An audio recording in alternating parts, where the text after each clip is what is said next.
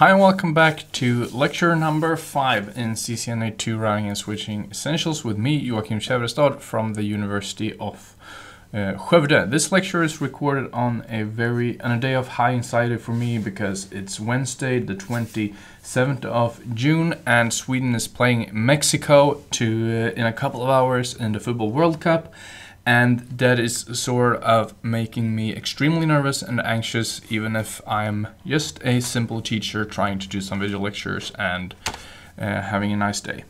So with that said, stuff that you don't care about, let's go on to this lecture, which is about switch configuration. So what we're going to go through is default switch configuration, how to configure switch port, how we can secure and securely remote access the switch, and we're also going to discuss switch port security. Especially for this remote access part, you should know there is some special configuration you have to do to a switch because it is a layer 2 device by default, so we have to do some mumbo jumbo or some configuration to make it accessible through IP.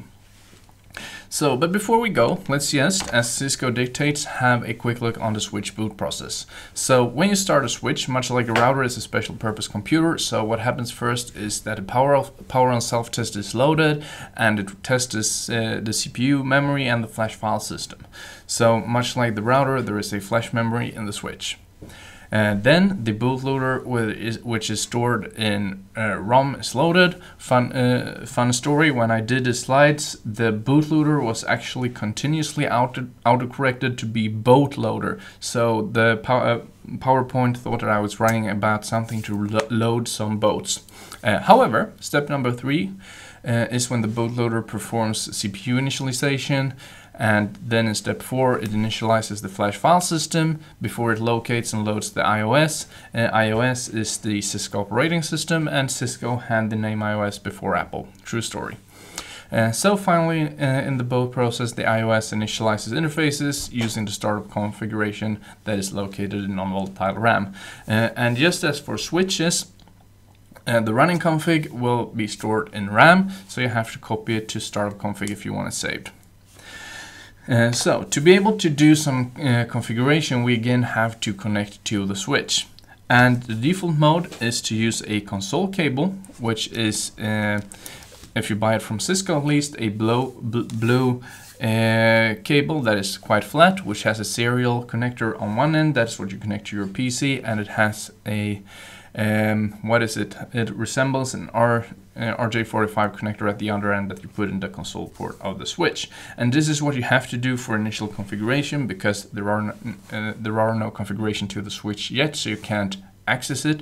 But then you can of course do configuration to the switch so that you can access it through SSH. And remember again that I am continuously saying SSH and I never say Telnet, but when you do when you configure a switch or a router for remote access, there is both the options of using Telnet and SSH, and SSH is encrypted and good, and Telnet is a plain text protocol that is highly unsecure and should not be used, and that is why I am not talking about it that much in the courses, and I'm also not showing you how to configure it because you shouldn't. Traditionally, and even still, Cisco teaches Telnet first because it's a little bit easier to configure, but I'm thinking that, well, if you don't know how to do it, then you're not going to do it, so you'll have to be stuck with SSH, which is far better. So, in order to remotely access a switch, we have to configure what is called an SVI or a switch virtual interface. The way we do that is that we create what is called a VLAN interface, and we will discuss VLANs more in the next class, but for now, what we have to do is that we have to assign an IP address to a VLAN. So we do that by going to configuration terminal, and then we just type interface VLAN and the interface number that we want to send a VLAN for. If this is the only configuration we want to do to a switch, we should do interface VLAN 1, which is the default VLAN for Cisco switches. Then we just configure an IP address, we do the no shutdown command, and then we copy running config to startup config, and that's it. So with this configuration, we can access the switch from another device within the same network, a device connected to the switch within the same IP network, but if you want to be able to connect to the switch from the outside world, the switch much like a computer needs to have a default gateway, and we do that. We get a default gateway by saying IP default gateway and an IP address in configuration terminal, and of course the default gateway is the IP address of the closest router. So moving on, the default configuration is much like the default configuration on a router. You get a host name, you set a console password to secure console access, you set a banner because Cisco wants you to, you set a password for privileged executive mode to enhance security, you configure the router for remote access over SSH, you configure the switch for remote access over SSH, you configure the switch to encrypt all passwords, and you configure a switch virtual interface to enable remote access. So if there are any questions, put them in the comments field or ask a teacher. Now we're going to do the switch virtual interface and the default configuration in practice. So let's head to Packet Tracer and discard the notes. So we have a simple topology here that we're going to use for the next practical. And what I've done is that I have a switch that I erased all configuration from, and I have PC1. So the blue cable here is, cancel. Let me get that. The blue cable here is a console cable, so let's take it away. And what we're going to do first when we want to connect to a switch is that we grab our console cable, we put it in our PC, and then we put it in our switch. So I'm doing this virtually in Packet Tracer. Of course, when we want to configure stuff in Packet Tracer, we can just hit the device and go to the CLI mode here, and we can go configuring as we wish. But in the spirit of demonstrating a console access, instead we go to the PC and we go to the terminal. And then we just hit OK. So this way we're also in the switch, but we emulated a connection over a console cable. If you do this connection on a PC, then you would need a software, terminal emulation software such as TerraTerm that is free to download. So now that we're on the switch, what we're gonna do is a default configuration first, and then we're going to, let me just move things around here a little bit so I can see what I'm doing. So we're going to begin with going to configuration terminal, and then we're going to set a host name, and again we do that by host name and name that we want, S1.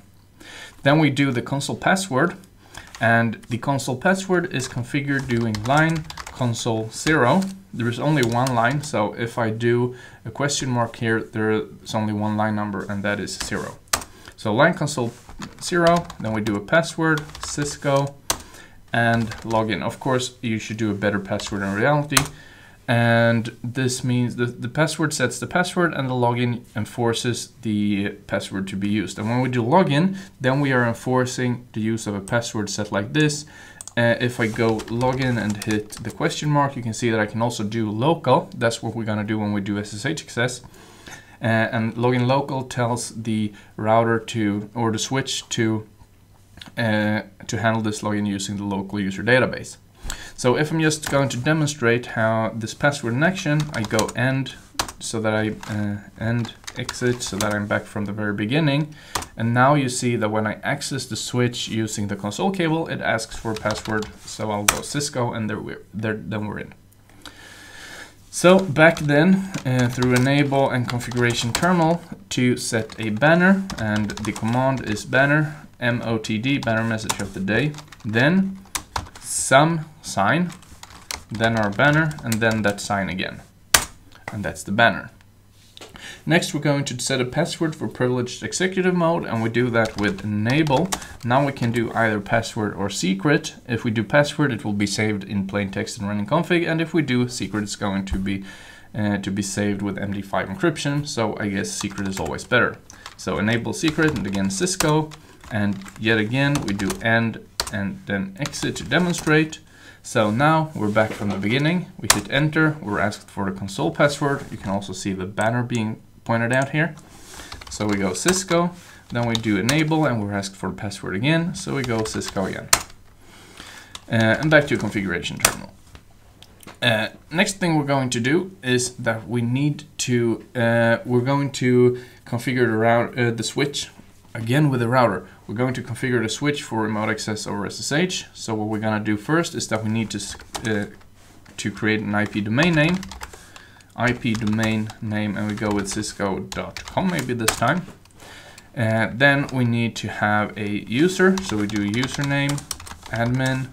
Again, we can do either password or secret. So we do secret Cisco. We can also do privilege, which is beyond the scope of this course. So username, admin, secret Cisco. Then we have to do our crypto keys. So we do crypto key generate, crypto key generate RSA, and that's it. Select moodless, and in this case you should know that we have to have a bit length or a moodless value higher than, what is it, 764 to enable SSH version 2, which is even more secure.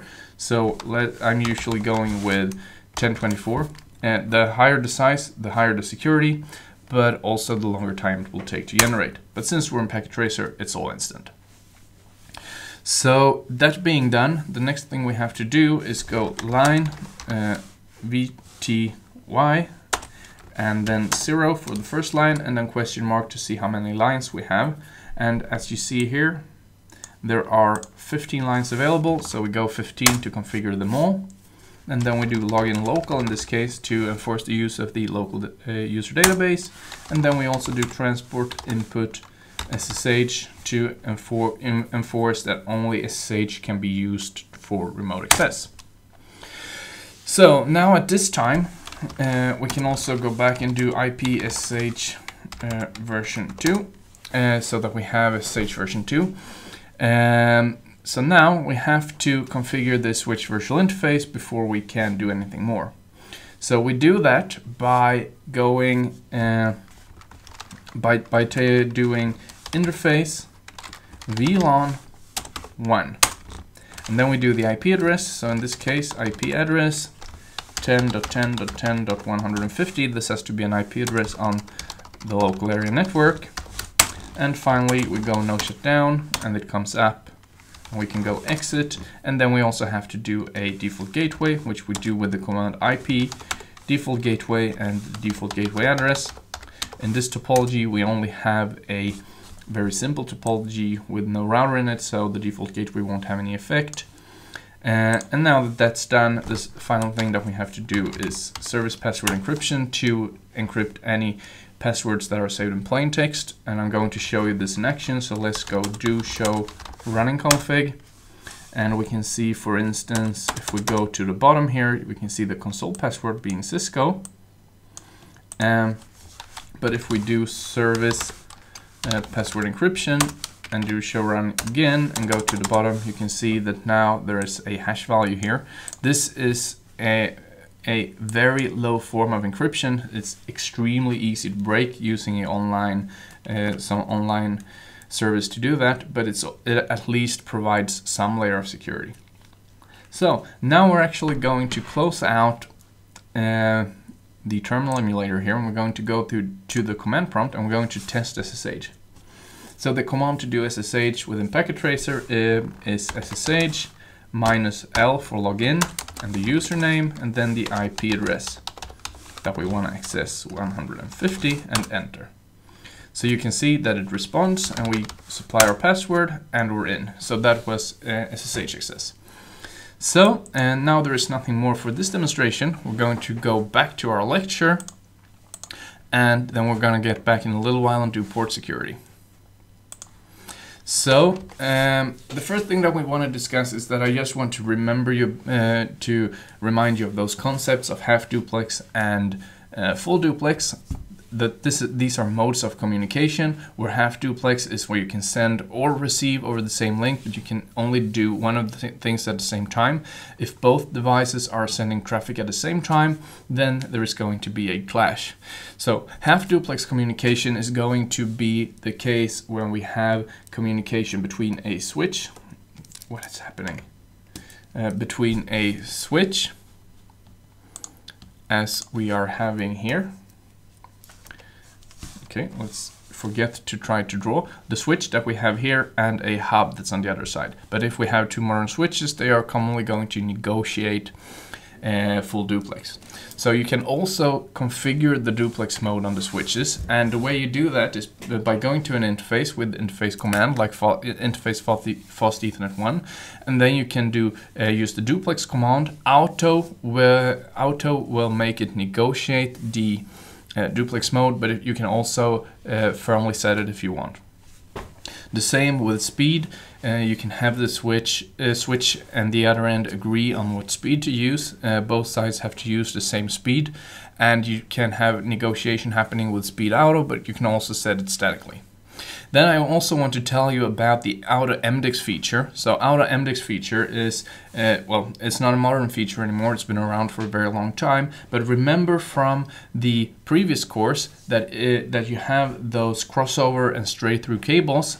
And if you have devices working at the same layer of the OSI model, like a switch to a switch, then there should be a crossover cable in between those two. And if you have devices working on different layers, like a switch to a computer, then you can have a straight through cable. If you have the auto MDX enabled on a router or a switch or the computer, then you don't have to care about the cable types. And this is most of the cases the scenario. If auto MDX isn't enabled, you can do it with the MDX auto command. But as I said, this is most commonly the default. So before we move on, you should know about some verification commands that you can use to verify the switch port configuration or the switch configuration. So first we have show interfaces that will display interface status and configuration. You can also do show interfaces brief or show IP interfaces brief. Maybe that's more useful for routers than for switches. So here we're basically stuck with show interfaces. So then you can do show startup config to display the current startup configuration. That is the configuration that is saved to ROM that is going to be used to be issued when the switch boots. You can also do show running configuration to show the current operating configuration. Then you can have show flash to show information about the flash file system, show version to show system hardware and software status. You can do show history to display the history of commands that you entered to the switch. You can do show IP interface and show IP interface brief to display IP information about an interface, and you can display the MAC address table that we discussed before with either show MAC address table or show MAC address table. So a little slide on how to troubleshoot port issues. Well, if there are port issues like connection isn't working in some way, what you want to do is show interfaces to see whether it's up or not. If the interface is up and the output of show interfaces actually shows that it should work, well, what you should do then is to see if there are any indications of electromagnetic interference or noise, and if there is, you should remove those sources, because then it may be an external source that is impacting the cable's ability to work. And if that doesn't work, you should verify the duplex settings and that you have a correct cable on both ends. So if the interface is not up, then you should again verify that the cables are the correct ones and also verify that they are not damaged. And then you should verify that the speed is properly set on both ends. So speed auto and also duplex auto, that is the most common settings, and you just have the switch work it out on its own. So if you solve the problem, then you're done. If you didn't solve the problem, you should commonly document the work that you've done and escalate the issue to someone better than you. Maybe someone that took the CCNA 3 and 4 courses. So moving on, we're going to discuss how we can configure remote access again. And as we said, SSH is the preferred protocol for remote access. It's encrypted. You can still use Telnet, but you shouldn't, because it's not encrypted. And I just want to emphasize this. That's why we're doing the switch again, the slide again. So what you do is that you have to go to configuration terminal. You have to do a domain name. You have to generate crypto keys, which you do by crypto key generate RSA. Then you have to configure a username with a secret. And then what you do next is that you do line VTY 0 to question mark and see how many there can be. And then you do transport input SSH and login local. And you should also do IP SSH version 2 to enforce the use of SSH version 2, which is more secure than version 1. So how do we verify that SSH work? And why am I putting emphasis on this? Well, because when we have practical assignments in my classes, students usually do most of the configuration well, but then I try SSH to some device and it doesn't work, and failing because you're not able to do a working SSH configuration, well, that's not very good. So the easiest way to test the SSH work is to access the switch over SSH. From Linux, you can do this using the command SSH username @ and the destination IP address. If you want to do it in Packet Tracer, as we demonstrated before, you go SSH-L username and the destination IP. On Windows or Linux, you can use the remote access software PuTTY that you can Google, and it's available for free. So moving on, we're going to look on how we can secure unused ports. And when we talk about unused ports, we talk about ports that are not used to connect to a device, so basically empty ports. Those should always be manually disabled using the shutdown command, and that is because of the reason that if you configure a port that can be used but isn't in use, then anyone can use it to input a rogue computer or a rogue device, and that's not a good thing. So you can actually configure multiple switch ports at once using the range command. So instead of going interface fast Ethernet 001, you can go interface range fast Ethernet 01 to 24, and then you will come into a configuration mode where all configuration you do will apply to all these ports. So that's a very convenient way to shut down multiple ports at once. To increase the security on the active ports, you can and should configure port security. And what port security does, it's that it lets you configure what MAC addresses that can connect to the port. And you can also then, or you must configure a violation mode that decides what happens when a violation occurs, namely that an unallowed MAC address is accessing the port. So you enable port security using the command switch port security on the interface configuration level. And let's look at the different ways that we can configure the switch to learn about MAC addresses. So there are 3 different ways to have the switch learn about MAC addresses. First, there is static secure MAC address, and those are manually configured on a port using the command switch port security, MAC address, and the MAC address that we want to configure. So the MAC addresses configured in this way will be stored in the address table, the MAC address table, and they are also added to the running config of the switch, so they will be there forever. So this is a static way to configure what MAC addresses can use a port, and this is quite a good approach for servers or other devices that are going to be connected for a very long time. We can also do dynamic secure MAC addresses, and dynamic secure MAC addresses are MAC addresses that are dynamically learned, and those are stored only in the address table, so they will be removed when the switch restarts. So in this way you can configure the switch to learn one or more dynamic MAC addresses, and what happens then is that the first MAC address to connect to the switch will be allowed, the second will be allowed, and if you configure it to be allowed to learn 2 MAC addresses, then the third one will be a violation. So finally, we can have sticky secure MAC addresses, and sticky secure MAC addresses are the same as dynamically learned. Basically, they can also be manually configured, but it's basically, the idea is that they should be the same as dynamically learned, but they are added to the running configuration. So it's basically dynamically learned secure MAC addresses that will survive a power cycle. So moving on to the violation mode, and the violation mode is configured using the command switch port security violation, and then we have 3 violation mode: protect, restrict, and shutdown. And shutdown is the default violation mode. So looking at a table here, whenever a violation occurs, beginning with the shutdown mode, what's going to happen is that the switch will not forward the traffic, but it will increase the violation counter, as you see at the end, and it's going to shut the port down. And then it's going to get into what is called an error disabled state. If we instead go with restrict, then we are again not forwarding traffic, but we are increasing the violation counter. However, we're not shutting down the port. Instead, we are sending a syslog message, and we will see at the ending lecture of this course how we can trap syslog messages and send them to a syslog server. So this is more of a way to send a warning to the to the server. And then we have protect, which is the weakest, if you will, violation mode. It's not going to forward the evil traffic, but it's also not going to send a syslog message. It's not going to display an error message. It's not going to increase the violation counter, and it's not going to shut down the port. Remember that shutdown again is the default mode on Cisco switches. So moving on again, the way that we to verification, the way that we verify port security settings is by doing the show port security interface and interface ID command. We can also do show port security address to display the secure MAC addresses on the different interfaces that we have. And as I said, when a port is disabled by port security, it becomes error disabled, and you can see this in the output of the show port security interface command.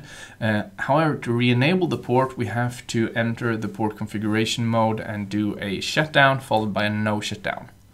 So let's go do a demo on port security, and then I highly encourage you to do the skills integration challenge in 5.3.1.2. So we're going to discard the annotations, and then we're back in Packet Tracer. So what we're going to do now is that we're going to enable some port security. So the first thing that I want to do actually on the switch is to do some configuration to disable all unused ports. So if I begin going back to Packet Tracer and hover over the little balls here, you can see that the ports that are in use is Fast Ethernet 1 and 2. So let's just disable the rest of them. And as we said, we can do that with the interface range command. So we do interface range, and in this case the first port to disable is Fast Ethernet 03, and the final is Fast Ethernet 024. So the syntax will be interface range Fast Ethernet 03 to 024. And then we can just shut them down, shutdown. And you see that all of those ports are changed state to down, meaning no one can access them. Next, what we're gonna do is that we're going to enable port security for switch ports 1 and 0. We can do this again using the interface range command, interface range Fast Ethernet 01 to 2, and then we go switch port security, and enter. So those are dynamic ports. The first thing we have to do is configure them as access ports. So what we do is switch port mode access, and that's going to configure them as access ports. Those are ports that are intended to be used for end devices, and then we can do the switch port security.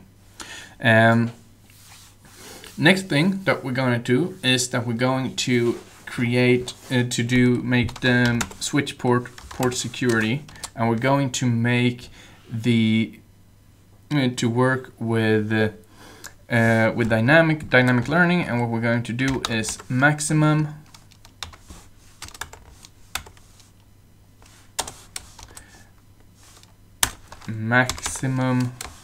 and we're going to have 1, so that there's only one MAC address that can be allowed to communicate here. So next thing, we're actually not going to change the violation, or we're going to change the violation mode, because this is a training exercise. So we do switch port security, a violation, and I guess we can do restrict, and we have hit enter.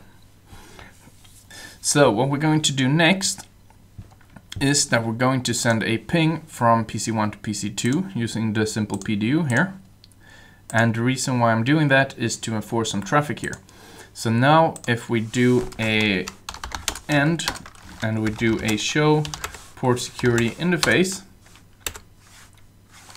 interface Fast Ethernet 01, we can see that we have port security enabled, the status is up, the violation mode is restrict as we configured, and we have we allow 1 MAC address, and we also learned 1 MAC address. We can also see the last source MAC address here. So we can also do a show port security address. So this is the addresses that we've learned. We have some dynamically configured MAC addresses here. Since they are dynamically configured, if I go do show run, or show run, they are not going to be in the running configuration as you see here. So now the last thing we're going to do is to make those learned sticky. So we go again to configuration terminal, and then we do our interface range fast Ethernet 1, 2, and we do switch port, port security, MAC address sticky. So now the MAC addresses should be learned sticky, and if we go do show run again, we can see that they are not saved in the running config.